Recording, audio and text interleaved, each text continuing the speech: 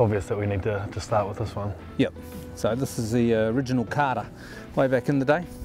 Your tee, which you're a bit of dinosaur, you've actually stayed with it the whole way through. So we've got a couple of plates at the back and a couple of lugs at the front, basically.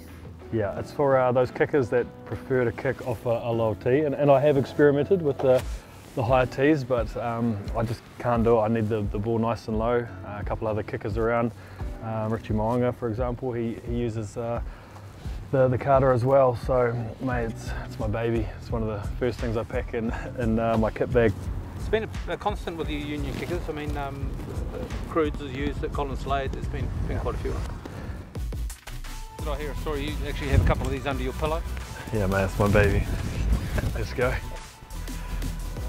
Anyway, let's see if we can do some damage here.